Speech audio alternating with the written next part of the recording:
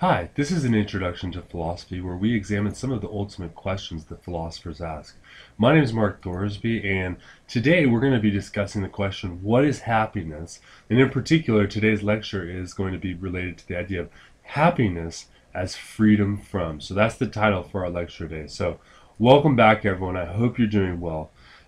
So today we're going to be talking about essentially Epicurean philosophy and Stoicism. So we're combining two different ethical or moral theories in our lesson today, and that is we're going to be talking about the hedonist philosophy of Epicurus on the one hand, or Epicureanism, and on the other hand, we're going to be looking at the basic tenets of Stoicism that come from both. Well, there's a number of Stoic philosophers. We're reading in particular the work of Epictetus, though I'll also be talking about Marcus Aurelius.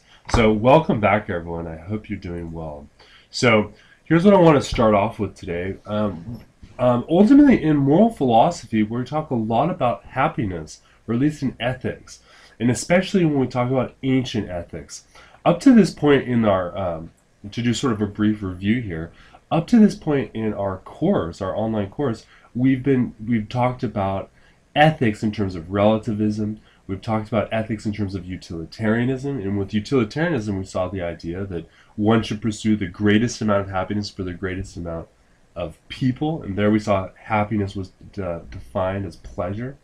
We've also looked at Kant's deontological ethics that doesn't really place a lot of moral value on happiness, although I'm sure Kant would not disagree that happiness is a critical motivational factor for why we do the certain sorts of things we do and how we make our decisions. But you can see here that happiness is really quite critical. In fact, if you ask virtually anyone why they're doing what they do, right? They'll say, for instance, you can ask, for instance, why do you have the career you do? Someone will say, well, I do it so I can get money. And you'll say, why do you have money? And so I can have the things I need in order to live. And if you keep asking long enough, eventually you're going to hit on this idea that people want happiness. And when you ask why people want happiness, for the most part they simply say, well, because I want happiness. That is, they come to an end of the explanation. Or in other words, as Aristotle, we'll see in the next video here, might say, happiness is something that we desire for its own sake. We don't desire it as an instrument or as a means to gaining something else. We desire happiness in its own right, such that we think that if we can achieve happiness, we'll achieve a good that's both self-sufficient and complete, right? So happiness is pretty important.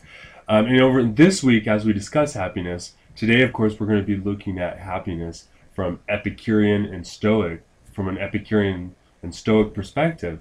And then on our next video, we'll look at Aristotle's conception of happiness. But all three of these philosophers and philosophies ultimately agree that happiness is something to be achieved and desired for its own sake. Now the question, though, is how do we define happiness? So you can see here, if we ask the question, what is happiness, we might say that there's fundamentally two types of definitions that are possible. On the one hand, we can talk about happiness as being a sort of freedom, or actually let me go up here. On the one hand, we can talk about happiness in a positive sense. We can say that happiness is X, or we define X as a something to be achieved, right? So there you might say, you can imagine if you ask someone, say, what's happiness? And they might say, happiness is getting all the money you need in the world, right? Becoming rich.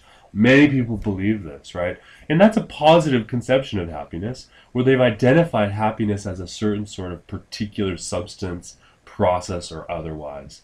But we can also say that another way of defining happiness would be to define it in a negative sense, or in other words, to say what happiness is not, or in other words, that we should avoid certain sorts of things. And we're going to see in this lecture that both Epicurus and Epictetus, or the Epicureans and the Stoics, both define happiness in this second negative sense. On the one hand, Epicurus is going to define happiness as freedom from suffering, that is freedom from pain. And on the other hand, we're going to see that Epictetus defines happiness as freedom from passion, freedom from the emotional involvement we have with the objects, things in the world that we desire. So we're going to see that both of these thinkers understand happiness as a type of freedom from. And so that's why I've titled the lecture the way I have. And also another thing, I think you'll note that as we go through the material this week, when we talk about Epicurus and Epictetus, is that these philosophers, unlike many moral philosophers that you may have become accustomed, especially when we looked at someone like Kant, these philosophers almost write in a very practical sense, right? Where it's a sort of lived existential mode of dealing with these problems. Here we don't get, though there's certainly logical argumentation that undergirds both these philosophers, I tend to read these philosophers as really quite grounded in the nature of lived experience and the nature of our sort of experience in life in a sort of realistic sense. So it's not overly technical, and so there's something attractive about that. And some people might even say that when you read Epicurus, and especially Epictetus, their writings read much closer to some of the wisdom literatures that we often associate with questions about life and existence. And here I'm thinking about, for instance, the Proverbs in the Bible. It's sort of similar. Though there are logical arguments that undergird each of the positions in these philosophies. So I don't want to underplay the philosophical and analytic rigor that each of these philosophical systems have. Now, both of these philosophies are ancient, and so as a result, much of the original work no longer exists that once did regarding these philosophies. So, but anyway, let's get right to it and let's start thinking about this. And today we're going to start off here with Epicurus. And the first sort of thing I want to emphasize here, to say a little bit about Epicurus' life, just sort of some basic points here, is Epicurus lived from 341 to 270 BC. Now, just to give you a sense of when that was, that's essentially the same time frame or overlapping time frame with Aristotle. So, in fact, Epicurus here, the founder of Epicureanism, he was actually born to Athenian parents, but he was born on the island of Samos. That's where Pythagoras was from. But when he was a boy, just as a child, Aristotle founded his own school, the Lyceum. Another thing that's important is that Epicurean moral philosophy actually was probably the most well-regarded or popular moral philosophy during the Hellenistic age. Today in philosophy we put a lot of emphasis on the philosophies of Aristotle and Plato, but in the Hellenistic age, that is the age immediately following, that age inaugurated by Aristotle the Great and going up until the Roman Empire, Epicurean moral philosophy was essentially the primary philosophy. Or the most impactful, I suppose. So after that, so in terms of his life, Epicurus actually went back to Athens around the age 35 and established his own school. And when I say school, it was less of what we would consider as a school, like a university or a college or something, and more like a commune, because these people moved there and lived there. And essentially this, notably, Epicurus also allowed both women and slaves, notable for his time, to actually attend his school students. So, and to move in, if you will. So you can see Epicurus was, he believed that this philosophy was universal, and he promoted it as such.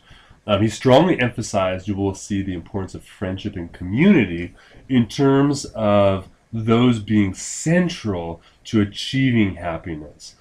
So he's going to argue that others are a necessary condition to living the good life. I put here that he died of a painful bladder infection. The only reason I put that is it's sort of ironic that a philosopher who articulated hedonism as the central philosophical means by which we should evaluate how to live our lives should die actually a very horrible, painful death. But we're also going to see that Epicurus himself argued that pain is either easily bearable or it is limited in terms of time. So, but we're going to see here that even though the goal the happy life for Epicurus is freedom from suffering, and he ultimately advocates pleasure as being central to the good life.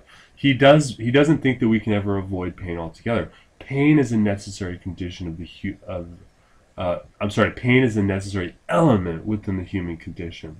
Now, what I'm going to talk about now as we go through this, there's a lot to talk about, but unfortunately, there's only 3 surviving works of Epicurus' philosophy, at least, and there's some fragments, but the 3 principal works from which we derive Epicurean philosophy comes from, first, the letter to Herodotus, famous historian. You probably should have heard of him. And this concerns his discussion of physics, and we'll mention that here in just a moment. There's the letter to Menocius, and that concerns his ethics. That's where it pretty much, in fact, I think I've given you the entire letter to Menocius to read as your reading assignment. And then finally, there's the letter to Pythocles, in which Epicurus establishes and discusses his cosmology. Now, scholars do believe that Epicurus wrote more than this, but unfortunately it is no longer existent within our literature. So this is where we principally get all of our work, our discussion of Epicurus from, as well as early classic commentators, including early classic, especially Roman commentators on Epicurean philosophy. Now, I want to mention something here about the physics, and this concerns what I'm calling the influence of Democritus. Just to remind you, Democritus was a pre-Socratic philosopher. Democritus is not a pre-Socratic philosophy, but he's a pre-Socratic philosopher. And he was a philosopher who was a materialist. He argued that the world was essentially made up of matter. But what was it made of? It was made up of atoms. And so he's a principal, no, he's not the first, but he's the principal philosopher pre-Socratic philosopher who advocated atomism.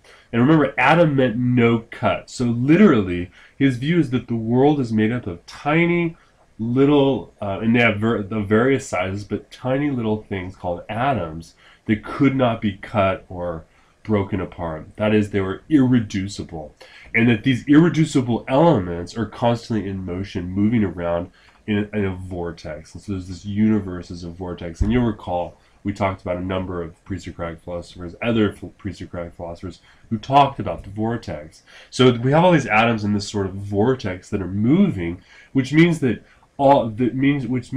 everything that is changing can be understood as changing precisely because, or precisely in terms of, a rearrangement of the atomic composition of those things. So things don't really go in and out of existence as much as they're just changing their shapes. And of course, this accords very closely to our modern atomic physics. Of course, modern atomic physics does not hold that atoms are irreducible, or that is, that they cannot be broken apart. Now, but here's the thing that's important about Democritus, is Democritus argued for a deterministic view of the world, or determinism. And determinism is important because determinism argues that all, at least the sort of universal determinism of Democritus, argued that all things are determined according to certain natural laws of motion.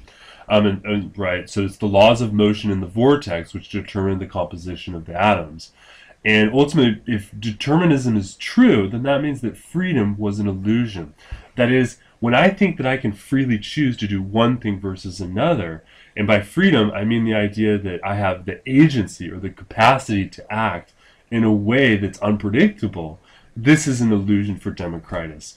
But here's the thing, if the universe is determined, then that means that ethics ultimately has no, normative ethics is an impossible sort of thing, right?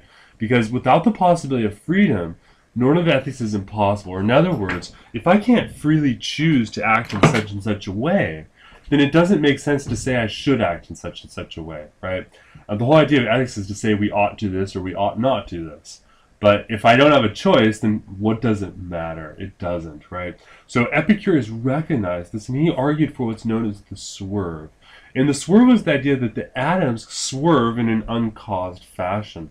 That is, there was sort of a randomness in the material world, which enabled something like the possibility of freedom. Now, Epicurus, especially in the letter, it's too briefly discussed to give us a thorough and sufficient understanding, though we might say that, for instance, modern materialist theories of ethics, for instance, process thought or the process philosophy, you can look at Whitehead, who talks about this, modern theories do try to introduce something like the Epicurean swerve. But what's notable here is that Epicurus, number one, is a materialist, so he thinks that everything is made up of matter. But unlike Democritus, he thinks that there is a principle whereby agency is possible. So he wants to argue that there's a physical material world, but that's not the only story, right? Now, what are some of the other key ideas I want to mention here? Is Epicurean philosophy is a type of hedonism. And hedonism is any philosophy that has pleasure as a central element. So hedonism is a pleasure-centered ethic, where the idea there is that the happiest life is the most pleasureful life, right? And we're going to the happiest life is the most pleasureful life. Now, the question, though, is determining which pleasures will get you, or that is, which sorts of things you ought to pursue to get you the most pleasureful life. And we're going to see that Epicurus gives a more sophisticated answer than just, if it feels good, do it. Right? In fact, he's going to say there's two principal types of pleasures. There's pleasures of motion. These are called kinematic pleasures. That is, pleasures when I'm moving around and doing things. Think about exercise as an example, right? Or another one would be, for instance, erotic love, or what would be another? Or think about a walk through the forest, or a hike or something. These are all pleasures of motion. Pleasures of rest, by contrast, or what the Greek here is katastematic pleasure. These are pleasures of rest. And in fact, I put a star here because according to Epicurus, the pleasures of rest should be desired before pleasures of motion. Or in other words, the pleasures of rest are better to have. Why? Well, one reason is because all of us as human beings have bodies that are in a state of decay over time. We're slowly losing the functionability of our body. Or in other words, over time, especially as we become elderly, we will lose the capacity to move. And so pleasures of motion are lost when we lose the ability to move. But pleasures of rest are not lost because we don't lose the ability to rest, or at least unless we have some sort of intellectual disease, for instance, Alzheimer's. But for instance, the pleasure of reading philosophy or reading a good book, these pleasures can be had one's entire life. So pleasures of rest should be desired first, and they're more fundamental, whereas pleasures of motion, we should also desire these, but they are secondary, we might say. Now, when we talk about pleasure, we should see here that pain is either short-lived or easily bearable. And I mentioned this with regard to Epicurus's death, right? So he thinks that pain is normal. We all experience pain, but that when we do experience pain, it's either briefly or it's enough that we can control, we can bear it. So even if we have pain in our lives, it doesn't mean that we can't have a good life. So wait a second, what is happiness then? Well, the word that Aristotle uses to define happiness is ataraxia. Ataraxia, and as I already mentioned, ataraxia here can be defined as freedom from suffering, or freedom from turmoil is another translation of it. But notice here that freedom from suffering makes suffering the default position, right? The idea here is that all of us that life always includes a state of suffering, right? So if that's the case, we can define pleasure as the absence of pain. Now, so far, we're not in roughly different territory than utilitarianism, because remember, utilitarians also define pleasure as the absence of pain. But here's the thing to remember, is the utilitarians are deriving their concept from Epicurus here, right? But they don't take everything Epicurus has to say into account, right? The utilitarians see pleasure as something that should be maximized to the greatest extent and over the greatest amount of people, right? But we're going to see that Epicurus's philosophy here is fundamentally individualistic. So he's not concerned with the idea of what's in everyone's interest. He's advocating that we should be concerned with what's in our interest. And that is, we want to avoid pain. Now, there's different types of pain, obviously, because there are different types of pleasures, right? We can talk about there being, obviously, pains of rest and pains of motion, potentially, right? Think of depression, or think about bleeding, right? Becoming cut or something like this. That would be a pain of motion. So there's different types of pain, different types of pleasures. We want to avoid the pain and thereby gain happiness, right? So happiness is defined again in this negative sense. So what does this mean? It raises the question, well, wait a second, but is every pleasure equal? Should we pursue all of these different pleasures?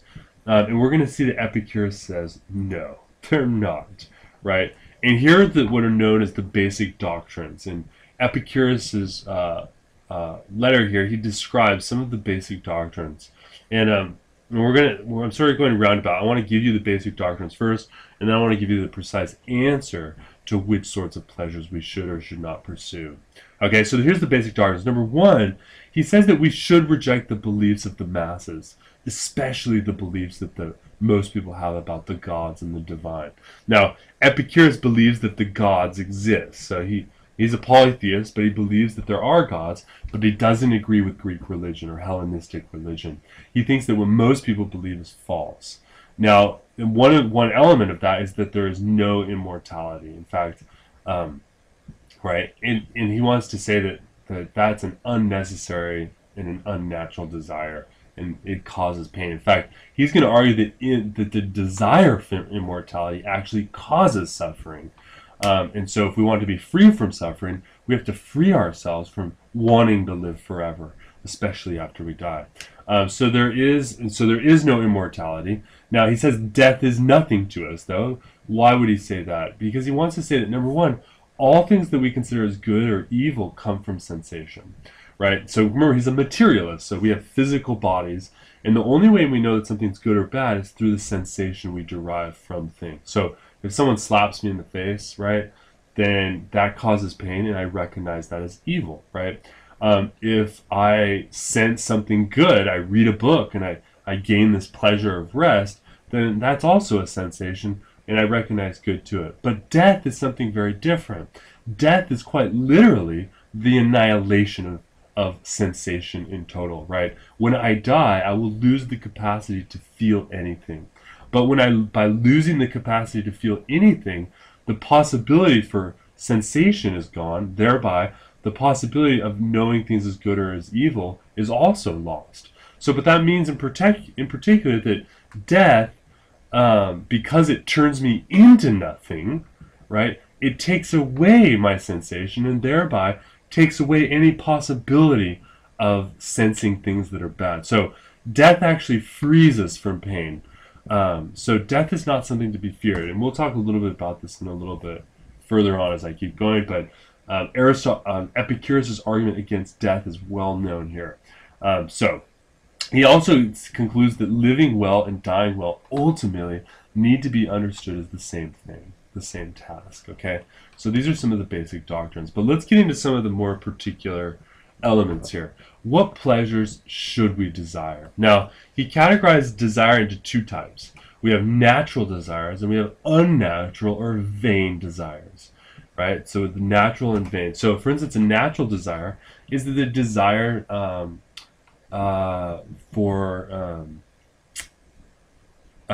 have friends, right? It's not to be lonely, right? For instance, that's a natural desire. An unnatural desire would be, for instance, to be friends with everyone, right? Well, I don't know if that's unnatural, but it's not necessary. We might say that an unnatural desire, for instance, would be the desire to have a Maserati, right? That sounds pretty cool to have a Maserati or a Porsche or something like that instead of the ugly car I do have. And so, but that's an unnatural desire. It's unnecessary. In fact, the desire to have an automobile at all is actually unnatural. No one is born wanting to have a car, right? But people are born wanting to have friends, right? And so out of the natural desires, there's necessary and there's merely natural desire, or there's merely natural but unnecessary desire. So we have necessary and unnecessary desires. Unnecessary desires are maybe natural, but that doesn't mean that we should pursue them, right? Ultimately, what he's going to argue is that we should pursue those desires which are both natural and necessary. Now, of the necessary natural desires, he says there's three types. Those that we desire for life, those we desire for ease or comfort, and those we desire for happiness. So, let me go back here. Whoops. But before I sort of give you the list of these, let's talk about these unnatural desires. An example of this is sex or erotic love. Epicurus is famous for arguing that even though he's a hedonist, argues that we should pursue the greatest amount of that we should pursue pleasure or the absence of pain. He's going to argue that not all pleasure should be pursued. And for instance, one such pleasure is sex, or the pleasure derived from erotic love. He doesn't deny that is pleasurable, but he thinks that it's unnecessary. That is, it's unnecessary for life. So the question becomes, well, wait a second, why should I not pursue these natural, though, for instance, unnecessary desires? Here's the answer. Is because some pleasures actually cause pain, right? So, for instance, a good example of this is to think about debauchery. So think about people who get drunk. When someone gets drunk, they're in a state of pleasure while they're drunk. At least typically speaking, we usually understand that's why people want to get drunk, is because they enjoy it in some sense. There's some sort of pleasure they derive from it. But here's the problem. Drunkenness also causes a hangover. It causes illness after you're done being drunk. Then you feel sick, right? And so that means that some pleasures cause pain. And so the idea here is that if we want the most pleasurable life, we want it by avoiding pain. So that means there's certain pleasures we should avoid because they cause pain. And he thinks that erotic love is one of these. In fact, he wants to say that anything that's unnecessary, right? And so unnatural desires are automatically unnecessary.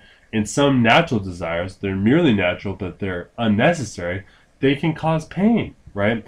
And he's going to contrast, for instance, the sort of pleasure I gain from erotic love causes more pain than the type of love I gain from instance, not from food and drink, but think about, for instance, friendship, right? Friendship.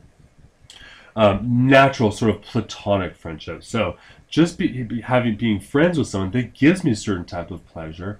But then if I compare the sorts of if I compare two different pleasures, erotic pleasure with platonic pleasure, platonic friendship versus erotic friendship, both of these give me pleasure, but the erotic one, right, ultimately will cause more pain, right? And I don't just mean in terms of your boyfriend, or your girlfriend dumping you, but also in terms of the idea that if you fall in love with someone erotically and let's say you marry that person and you live with them the rest of your life, when they die, that's going to cause more pain for you emotionally than, for instance, if one of your other friends dies. Now, a sort of platonic friend. Now, it's true that if your platonic friend dies, you will have pain, but you will have less intense pain. So, ultimately, erotic relations cause more pain, and so he says you don't need them, right? You can live without them, so you shouldn't pursue them, right? And again, it's individualistic, so he's not arguing, because obviously erotic relations are necessary for a species to exist, but as an individual, one doesn't need to enter into erotic relationships. And in fact, he's going to argue that the more erotic relationships one enters into, the more painful life one's going to live, right? Now, let's go back here. When Epicurus says there's three types of pleasures we should pursue, the first are the pleasures for life. And I'm just giving examples. There's more that are possible here, but example here is food and drink, right? I need to be able to drink water in order to live, and I need to eat food in order to exist. So these are natural and they're necessary. I have to have these things, and so we should desire them. Now, but we shouldn't desire vain or unnatural desires. Now, here's another example. I have a natural desire to eat food, but an unnecessary or merely natural desire, example here would be gourmet food. Do I have to eat gourmet meals all the time? Well, no. It may be natural that I want to eat good food, that I want to eat food, but it's unnecessary to eat gourmet food all the time, right? So he thinks that you should avoid the desire for these unnecessary things like gourmet foods, right? Because it will cause more pain. Another example is, think about this. When you desire something, if you don't attain the thing you desire, then that causes pain as well, right? Think about if you've ever wanted a gift for Christmas when you were a kid and then you didn't get it, right? Your expectation and your sort of longing for that gift caused a lot of pain when you didn't receive the gift, right? But think, if you had never desired that thing to begin with, then you would have never felt all the discomfort and sadness by not receiving it, right? So what does that mean? It means that if we can control which desires we have, we can control what sorts of pains we're going to have to endure. And so we should always desire moderately, because otherwise we open ourselves up. So think about, for instance, a rich person versus a poor person. A person who's rich becomes accustomed to certain sorts of wealthy commodities, right? Certain sorts of luxuries, right? But that also means that they open themselves up to more pain, right? So the person who's always lived a luxurious life and then suddenly loses those luxuries is in a lot more pain than the person who's never become accustomed to those luxuries and thereby has never had pain by losing those. So that means that we should avoid desiring certain things that are unnecessary, because we'll lose them eventually anyway, right? Especially with death. So it's fine to desire those necessary desires for life, but we should avoid the ones which are unnecessary. The same thing is we also desire certain pleasures for ease or comfort. For instance, clothing, shelter, sleep.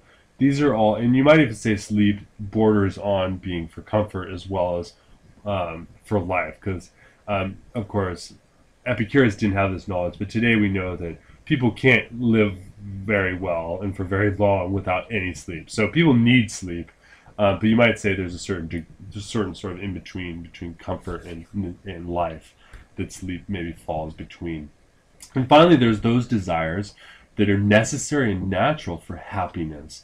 And friendship is a good one, but reason is also quite central here. And so he's going to say, for instance, that education would be another one. Education can be a natural, necessary desire for happiness. But you can also imagine that it's possible to argue that there is unnatural, or rather unnecessary, there can be an unnecessary desire for too much education, I guess, potentially. So these are let me move through these again. So these are the different pleasures we should pursue, okay, the basic category. But the basic idea again here is you want to pursue those which are those desires. You want to have those desires which are natural and necessary desires for these things, right? And the principle, the modus operandi here, is that you should avoid, right, wanting to have, you should avoid those pleasures which are unnecessary, because you may lose those and thereby cause more pain for you in your life, right? In fact, not only may you will lose them, right? As you get older or when you die, at some point you're going to lose the capacity to have those pleasures. So maybe you shouldn't desire them to begin with, right? So how should we live our life? Well, a couple sort of things. Number one, we ought to avoid pain and fear, right? And pleasure is needed, and pleasure is central element here. Pleasure is needed in pain, but without pain there is no need for pleasure. So here the idea here is that pain is that default position again. It's a necessary element for our lives. So we shouldn't feel bad that there is pain. So just because that we do experience pain doesn't mean that happiness isn't possible.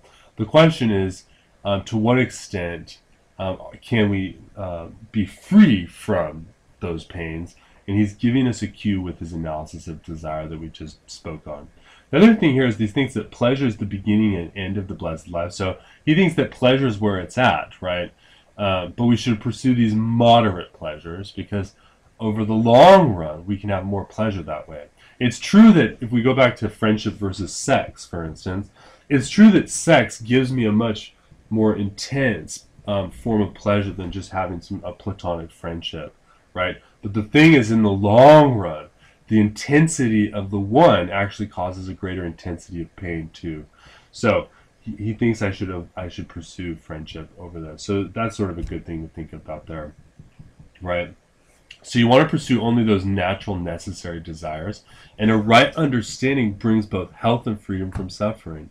So here, when you say right understanding, you can see here that he's going to argue that education is quite important, obviously, as an element, because one can't have right understanding unless one has knowledge, right? So so you might even say that knowledge is one of these natural, necessary desires as well.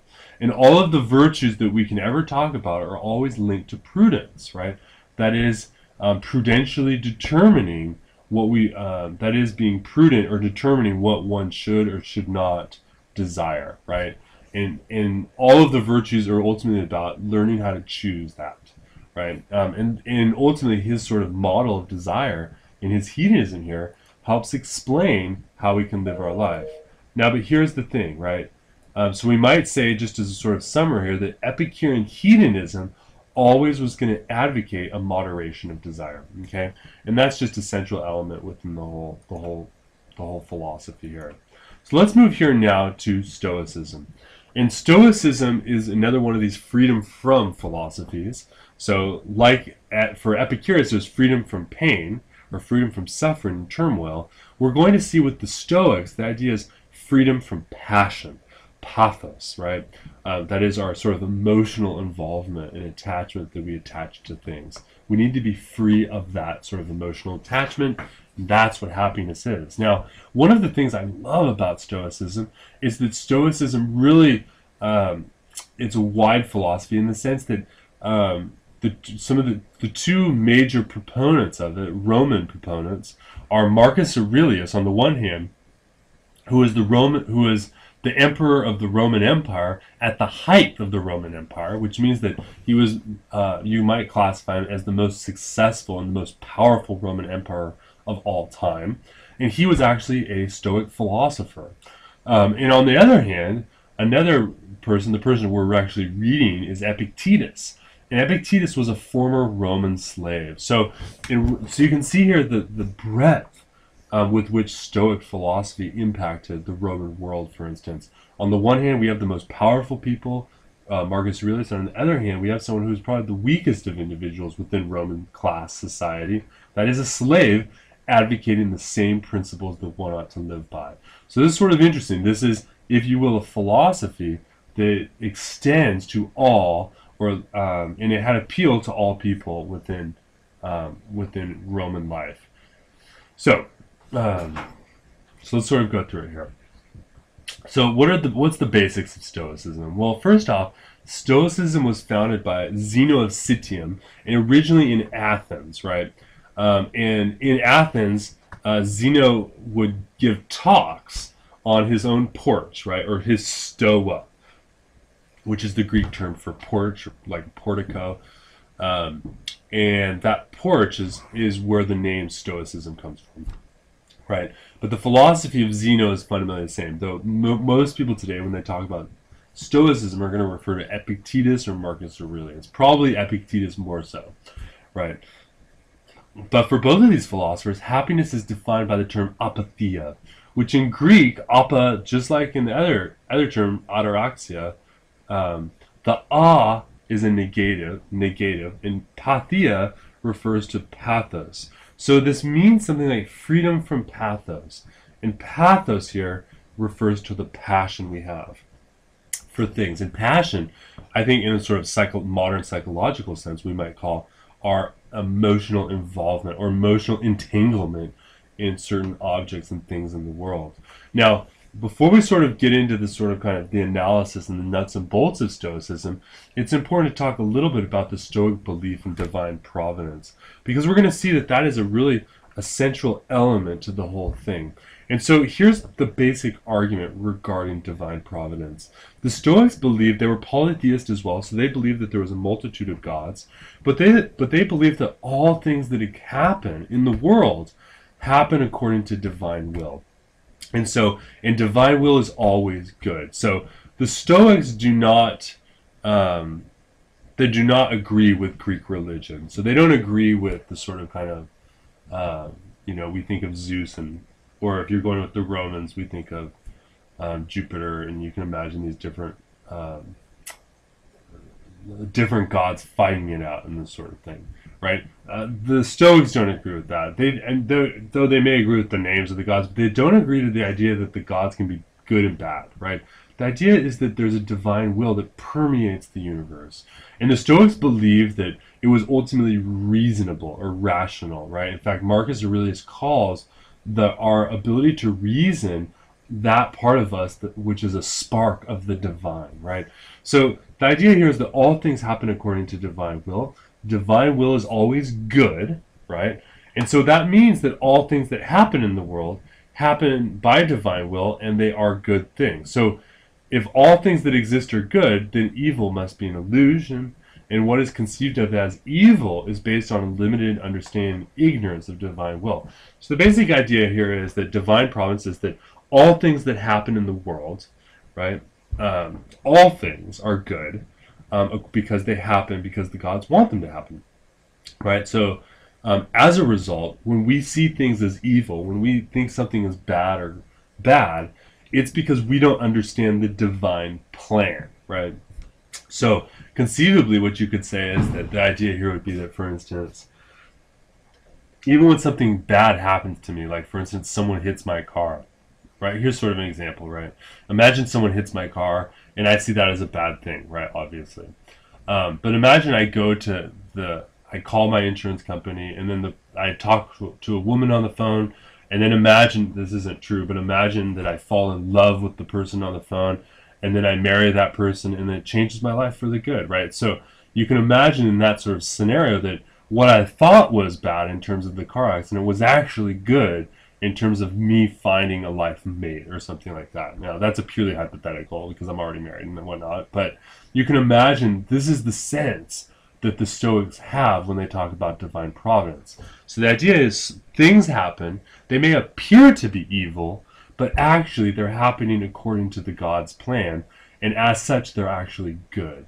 So when I think that things are bad, it's because I actually am ignorant to what the divine will wants. I'm ignorant to divine providence. So in order to understand this, then, we have to make a key distinction, right? And so if all things are good by divine will, and yet we perceive things as evil or bad, then we have to distinguish between two things. On the one hand, we have to distinguish our judgments from the things themselves, right? So for instance, when that person hits my car, I make a judgment, right? The actual action that happened, the thing itself, right, was good according to divine providence, but it's my judgment that makes the event turn into this dark color, right? It's my judgments about things that color my judgment to the things, right? So suffering comes from our judgments about things. It doesn't come from the things themselves. But all of this I want you to see is hinged or dependent upon the Stoic insistence of divine providence. So that means that, for instance, the same thing can be seen as both good and bad. Think about this, for instance, or think about the example I just gave, right? When the person first hit my car, I saw that thing as a bad thing. But maybe now, 20 years later, because that was what caused me to meet my wife, I see the car accident as a good thing. So you can see that the same action can be classified as good in one way and bad in another way. Well, how can something be both good and bad at the same time? It doesn't make sense. The argument, because that would be a contradiction. So the argument is that the things in themselves are always good. So these things are always good. Where bad comes from is it comes from our judgments, right? And our judgments, most importantly, are something we can actually control. And because we can control our judgments, that means that we can control the evil that we perceive in the world. How do we do so? By modifying our judgments. And so how are we going to modify our judgments? Well, we're going to modify our judgments similar to Epicurus by analyzing our desires and learning to judge only those things that are within our control, in judging our desires. So this is going to be sort of about desire. Now, like Epicurus, there are two types of desire, but unlike Epicurus, they're different. He says on the one hand, we can desire things that are within our control, things that we can control. And on the other hand, we can desire things that are beyond our control, things outside of our control. And in all cases, we either try to attain or avoid these various things we desire. So, for instance, I can desire not to become upset when my daughter talks back at me or something like this. That would be an example of trying to avoid, for instance, getting angry or something like this. So, but that's something within my control. I can also desire, for instance, to become, to take a little bit more, to be more self-controlled, for instance. let's say when it comes to not buying desserts when I go out to eat or something. I don't usually buy desserts, but that's an interesting example, right? I can control my desire for those desserts. So it's either, well, I guess that's to avoid a dessert, but, or let me think, for instance, what if I desire to be a little bit more, to be more forgiving towards others, right? That's something that's within my control. And that's something I want to attain. That is, I want to attain forgiveness. By contrast, I can also desire things that I can't control, right? For instance, something that reputation is an example. My reputation obviously is determined to some extent by how I live my life, but it's ultimately dependent upon what others think of me, which means other people control my reputation, right? Even if I'm a good person, if others want to destroy my reputation, they can, right? They can. So that means that should I place my desire on these things that are outside of my control? And the answer is no. So what is within your control?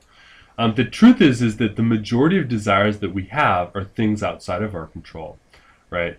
We want to be happy. We want to be famous. We want to be rich. We want to get this job. We want that car. We want this girlfriend. We want this boyfriend, etc., etc. But all of those things are determined outside of us, which means that if we don't attain or avoid those things, then we're not going to be happy, right? So he thinks that we should not desire these, but ironically, this is where most of us find the things we want. The things we should desire are those things that are within our control. And what is in my control is my judgments first and foremost. What is in my control are my passions. Or my passions. And let me step back actually. What is in control, most importantly, are my passions. And my passions are determined by my judgments, right? So my emotional involvement depends upon the judgments I make. So for instance, imagine, for instance, if I go home and I suddenly discover that my wife is sleeping with someone else, right? Let's say I walk in on a sort of moment of adultery, right? Obviously, the question is, should I become upset by this? Well, here's the thing, is my desire for my wife to remain chaste outside of her relationship with me, for instance, that's something outside of my control. I can't control what she does, right? What I can control is my judgment about it. And what the Stoics want to say is that I know that all things happen according to divine providence. And so even though I may have just walked in on my wife sleeping with someone else, right, that my judgment should actually be that she is acting actually in accordance with divine providence, even though I can't recognize that I can't, for instance, in that moment, see how is this in the God's will or in God's will, because most people are monotheists today, right? The answer is because of divine providence, I should modify my judgment and recognize that just because she's doing that doesn't actually mean that she's doing what's wrong, because all things that happen are good. So what that means is that I should control my passions, modify my passions based upon my judgments. And so the idea here is that I should be free of that passion. You can imagine the passion I would most likely feel is anger, right? But my anger is based upon my judgment that it's a bad thing, but it's not a bad thing because it actually is in accordance with divine will, right? So the Stoics want to say that, listen, when you recognize this, you should become sort of detached, if you will, from all of the things that are happening outside of you, right? Now, the central thesis here means that we cannot control that which is beyond our control, and so we should align our desires only with those things in our capacity to control. This amounts to controlling our passions about the world around us rather than letting our passions control us. And we can control our passions by recognizing which judgments we should and should not have. Now, famously, this philosophy is very powerful, but a sort of thing to recognize here is it's probably easy for, I'm sure many people even watching this video are thinking, but wait a second, can you really control your passions when you see your wife cheating on you or something like that? Isn't it just natural to go crazy?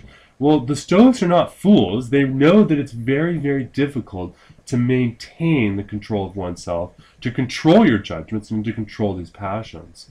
And so they actually advocated what a later philosopher, Michel Foucault, called various techniques of the self. That is, the Stoics developed a series of techniques to help you learn to control your judgments and practice controlling your desires so you could live the happiest life possible. You might even say that the Stoics are the earliest self-help philosophers, right? They believe, though, that you should have to focus on certain sorts of techniques. And he actually discussed 3 of these main techniques, but I've listed a couple of them more than the main 3. Right.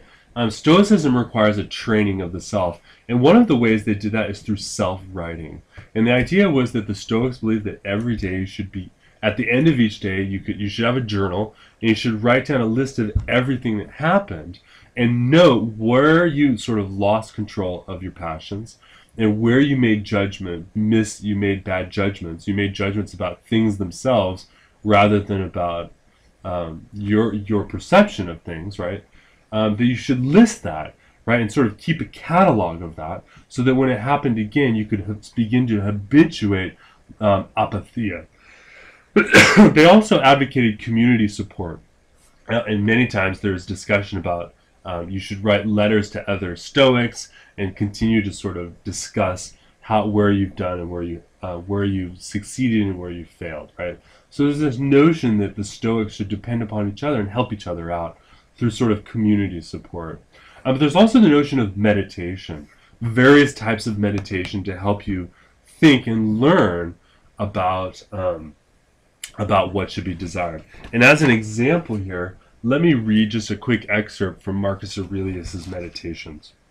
Now remember, Marcus Aurelius, when he wrote this, was the most powerful Roman emperor in the whole world. And he was the most powerful Roman emperor in the entire Roman history.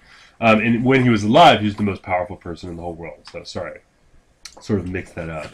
And he sort of gives an example of what sort of the type of meditation you could pursue to help you learn to control yourself and your passions.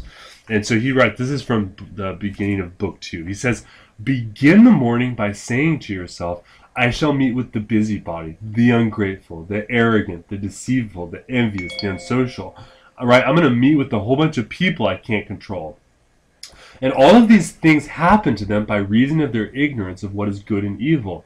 But I, who have seen the nature of good that is beautiful, and of the bad that is ugly, and the nature of him who does wrong, that it is akin to me, not only of the same blood or seed, but that it participates in the same intelligence and in the same portion of divinity, right? The idea there is that all of us have that divinity, that unique divine spark, right? Reason, right? And that even these people who are angry and hateful, they're like me, actually, right?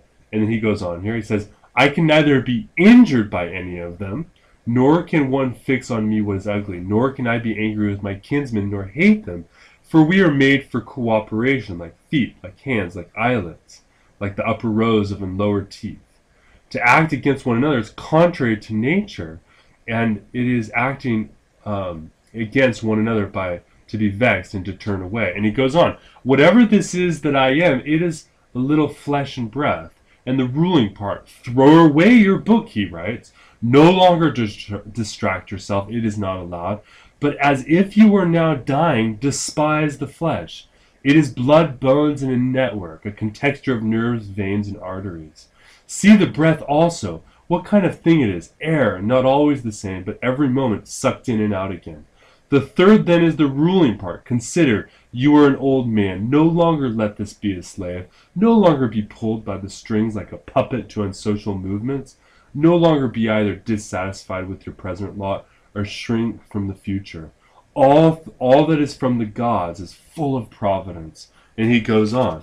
But for instance, one of these meditations, to put it sort of in normal language here, is, think about it, begin every morning when you're brushing your teeth, and do this after tomorrow, now that you've watched this video, when you're brushing your teeth tomorrow, as you're brushing your teeth, say, what am I?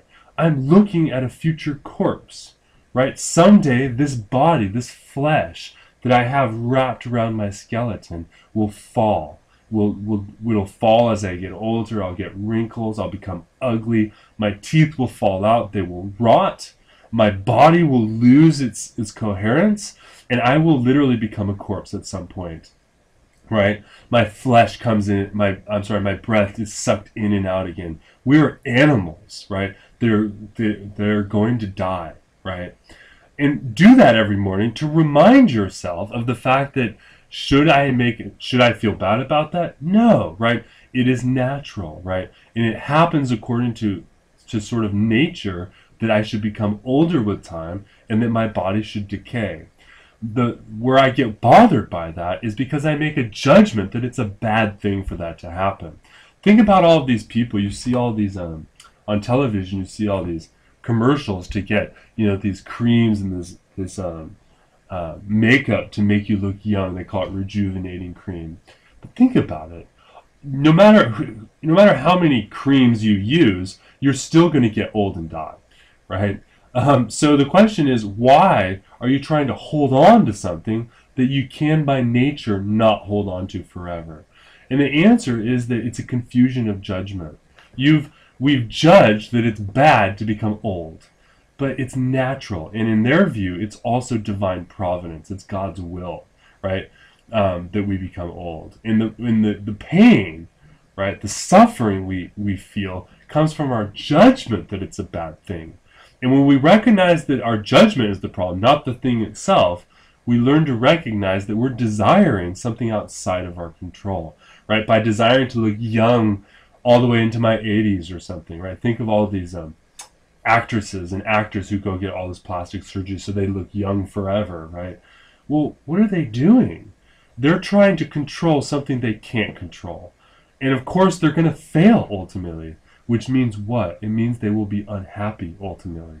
So this is an example of how we can use meditation, right? The Stoics argue, to help us recognize what we should and shouldn't desire. And if we do this consistently, he thinks we'll slowly become free of all these passions we have for things that are completely outside of our control, right?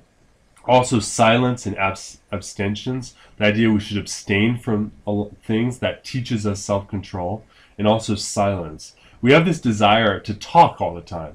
Sometimes we learn greater by listening, for instance. Try it one of these days. Do a day of silence or something and say, I'm trying to try not to talk.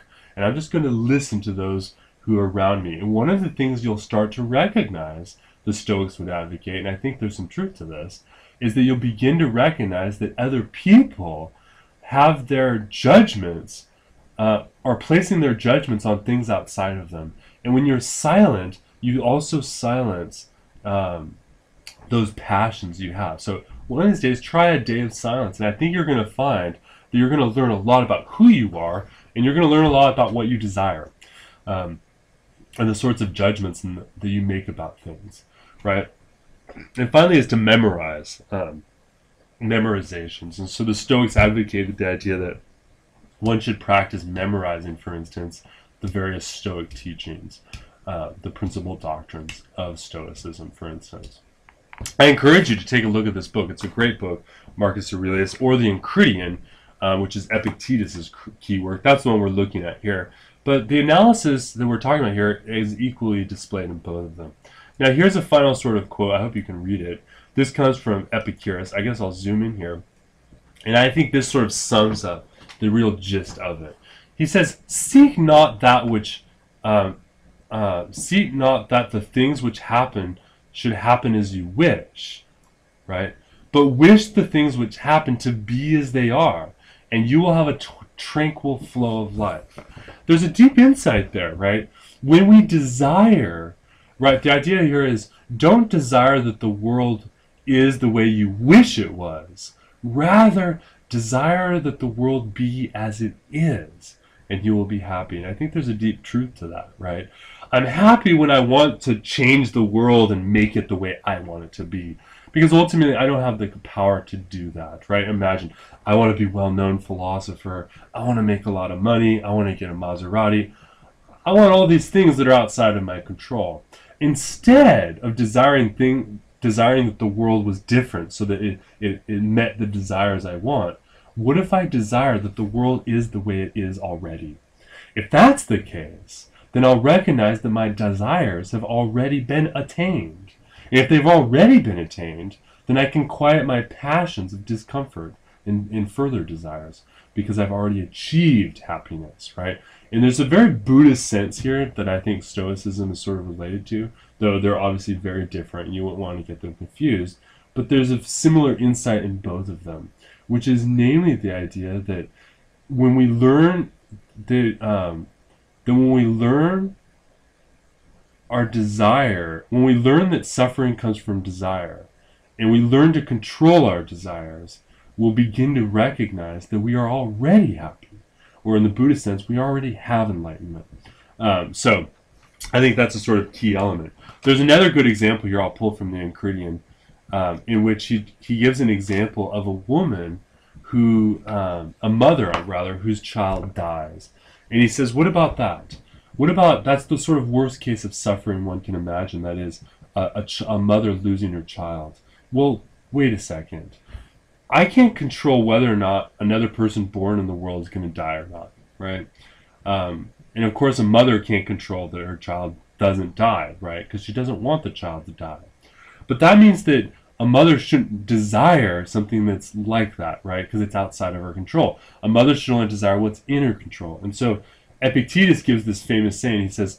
He says, the mother who's lost the child should not say, I've lost the child, but rather say, I've given the child back, right? You've given the child back to divine providence, because ultimately the gods willed that the world be the way it is, including the death of your child. Now, what does this mean ultimately? It means that the Stoics are going to look at something like the Holocaust, and they're going to say that despite the evil that it appears to be, it actually happens according to divine providence, and it's not in our control, and so therefore we should approach it with an unimpassioned or a disimpassioned perspective. And we shouldn't desire that things were different, but rather desire that they are the way they are. That's not easily done, right? I can't do that when I think of the Holocaust and with desire that it happened. I can only desire a change, right? So I'm not a full Stoic in that view, but at least you can see here that this is how the Stoics think. This is their technique for gaining happiness. And so finally, to conclude here, we've now looked at two different philosophies of happiness, both of which are freedom from. The first is freedom from pain or suffering. That's Epicurean hedonism. And the second is freedom from our passions, or the emotional involvement we have with things that are outside of our control. And that is Stoicism. So I hope you enjoyed these philosophies. I think that you'll really, really love reading this stuff, because it's utterly rich, and it really sort of fits nicely within the ancient wisdom literature. So please read it. You'll enjoy it, and I think you'll find something profitable for your own happiness. Thank you guys for watching. I'll see you guys online.